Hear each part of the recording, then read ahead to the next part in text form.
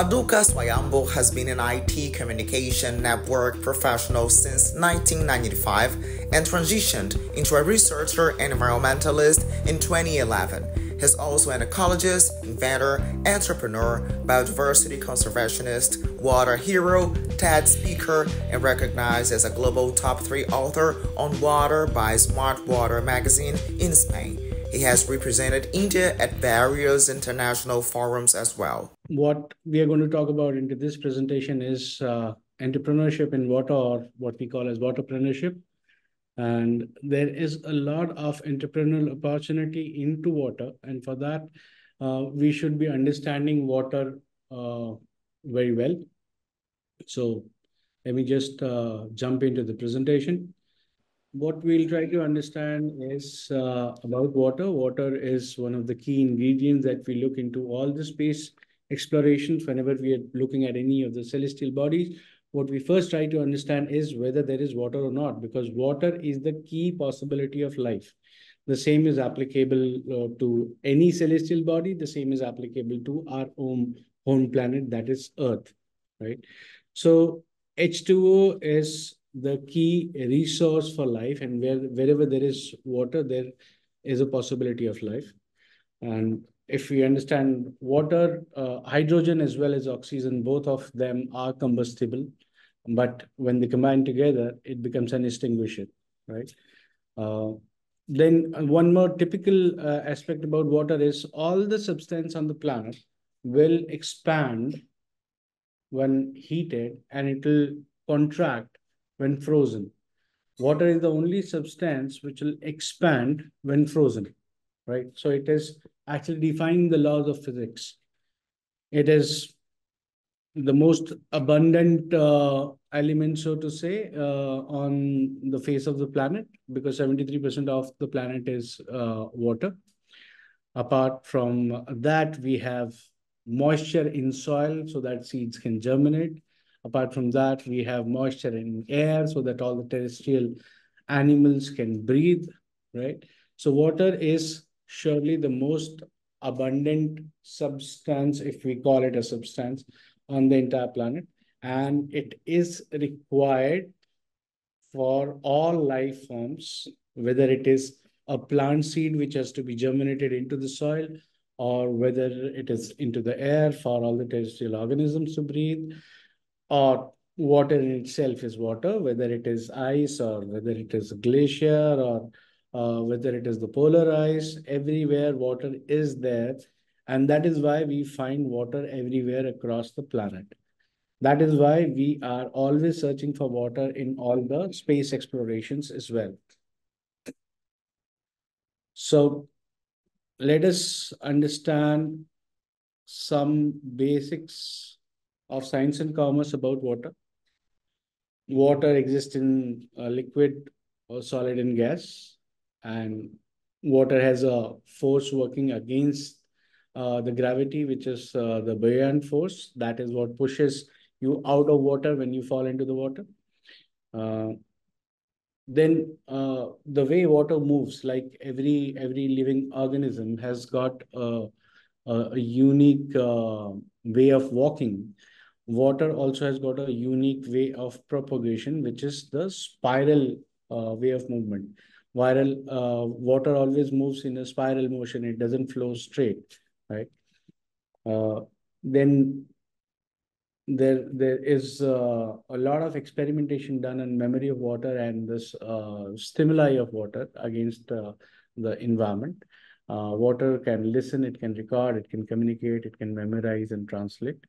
And all that has been done in various experiments across the globe. Some of it has happened in France, some of it has happened in US, some of it has happened in Japan. So everywhere people have experimented with water, and they have understood various different aspects of water through the experiments. Now, from water, if we come to the water bodies are basically the conjunction point of soil, water, and air, right?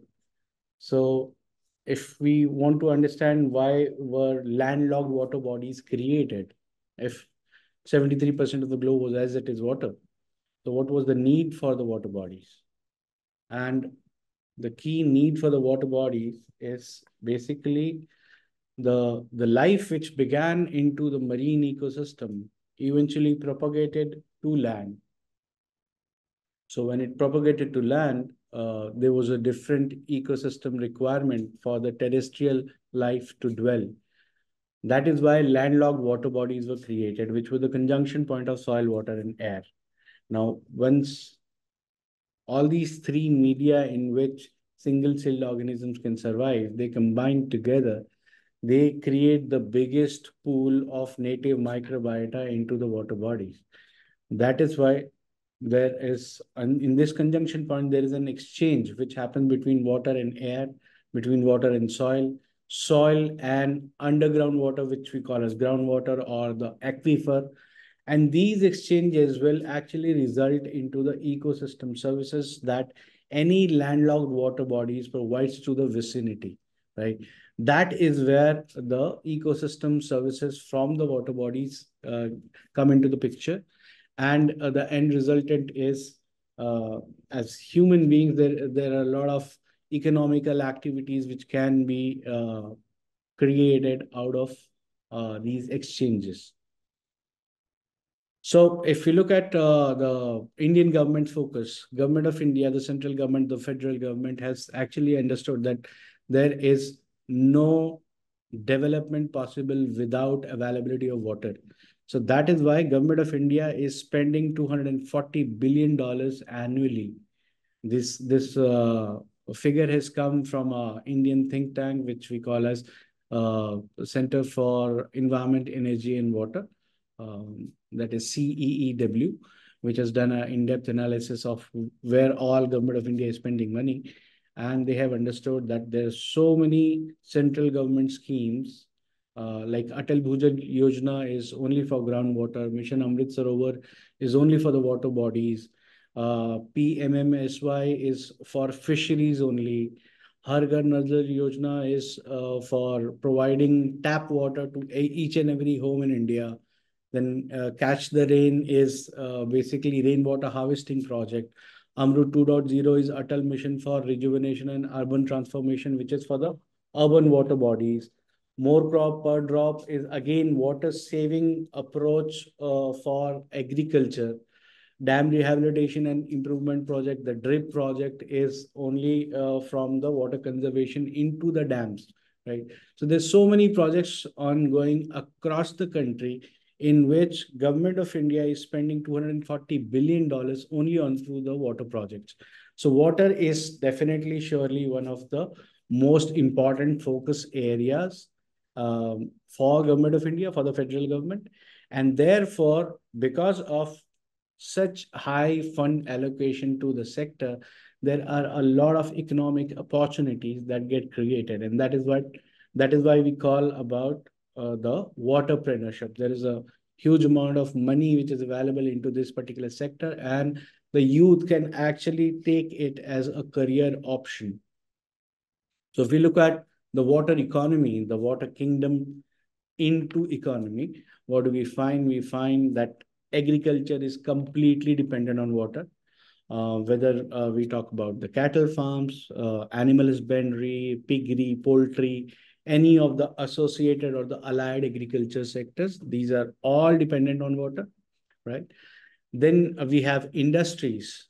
There is no single industry which can run without water. Every industry is a water guzzler, and every industry is wasting huge amount of waters. In fact, the water crisis that we have across the globe is primarily because of the water being wasted by the industries and that water being dumped into the natural water bodies, right? So the surface water that we have is no more of any kind of usage for any life purposes, right? That is why we have accumulation of wastewater, and the surface water bodies once get contaminated, they also impact the groundwater or the aquifer, right? So that is how water is required by everybody, and that is how rejuvenation of the water body in itself becomes a huge sector, right? Now we have a very big impact on the academia as well, because there is a huge industry because of water. There has to be a lot of research into water, and that is why academia is also equally part of the aqua economy. Then we have a legal aspect also. Then we have a media aspect also, because there is a lot of journalism which is happening on water, about water availability, whether it is water scarcity or water availability. All that data points are published by government. There is a lot of parallel research which is done by the media professionals. There's a lot of research done by academia, and the legal aspect comes into the picture. Like in India, in Bharat, we have National Green Tribunal. Now this is a special court which is for environment and environmental purposes. Then obviously water becomes one of the key sectors there as well, right? Biodiversity conservation is one of the SDGs, and definitely it has a big impact into the economy, whether it is agriculture, whether it is the cattle farms. Biodiversity is required for all these sectors. Without bees and butterflies, the pollination will not happen. Without pollination, the agriculture yield will get impacted. So agriculture is definitely surely related to biodiversity. Same goes true with the tourism sector as well, right? So all these things are actually linked to the aqua economy directly or indirectly, and that is why Water Kingdom has a huge impact onto the economy. So if we look at the Indian system, the human kingdom that we have a governing structure of the government. We have urban local bodies, wherein we have municipal corporations, smart cities, development authorities, or various kinds of board, whether it is a biodiversity board or pollution control board or groundwater board, right? All of them have got an impact.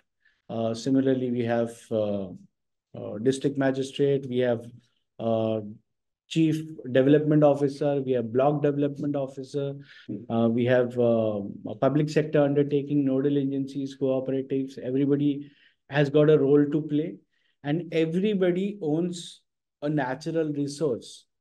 Now, these natural resources are to be restored, and that is where the money is, right? Same goes true with the townships and the campus, whether it is a PSU campus or a cantonment board, railway board, metro railway, ports, even academia campus. Every campus has got a lot of natural resources, out of which there will be natural water bodies as well. And all of them have got an impact. The economic impact is when it comes to the restoration of the water bodies and providing the ecosystem services from the water bodies, right? So if we look at the economy of the sector, the impact that we have, the market size that we have, only in one country, that is India. When in 2019, we got the Jal Shakti Mantralaya made for the first time, that is the Water Resources Ministry. And all water related departments came under this particular ministry. They were consolidated under this particular ministry. And the first official statement released by the ministry, the newly formed ministry in 2019, was that 54% of the country was under acute water stress. And that is why there were so many projects which were released. 22% of the aquifer had already been depleted, and that is why there were so many projects for groundwater restoration which were created, right? Now, these are some of the other numbers. All of them actually put together works out to be $240 billion. That is the industry size for the water sector in India. There are plenty of Australian water restoration companies which are also operating in India these days, because the market is huge, right? So there is a social impact, there is a economic impact, and there is a political impact, right? Society needs water, air, and soil. I mean, soil is basically for growing the foods. So agriculture is linked to it. Economy is purely dependent on the employment opportunities and the livelihood opportunities that you have across the country. All of them are internally also linked with water. And when it comes to politics, because water is the basic need for all life forms, it is in any democracy, it is all the voters that matters, and every voter will need water, right? So water is directly linked to politics, economics, and society, right? So that makes water as one of the key components of any life or any human endeavor. That is why there are a lot of opportunities of waterpreneurship, as explained in the previous slide, whether it is journalism, whether it is academia, whether it is research, whether it is industry or agriculture or animal farms. Everything finally boils down to the availability of water, and that is where the economy runs. There are four approaches which usually all the governments take, which is sewage treatment plant, rainwater harvesting, plantation drive, and water body desilting, which these are all common approaches, but these are all not leading to recreation of water abundance. One of the case study that you have in front of you is pre uh, restoration. Water body was filled with water. Post restoration, there is only body, water is not there, right? So this is a real-time case study from one of the states in Bharat. That is usually the approach wherein once we have to restore the water body, we first pump out all the water, we expose all the bottom sludge to the air and sunlight, and we exorbitantly increase the greenhouse emission from the water body. This is a wrong approach. The right approach should be that we make the water bodies healthy. Water bodies are not dirty that we are trying to clean them. Water bodies are sick. We need to restore them back to good health. So how do we do that? We do that by restoring the ecosystem services, which are mitigation, conservation, and maintenance. How can this be done? This can be done with nature-based solutions, right? So if we focus on nature-based solutions, all the solutions are possible. And the approach should be for restoration of ecosystem services, not to clean and beautify the water body, because nothing is more beautiful than nature itself.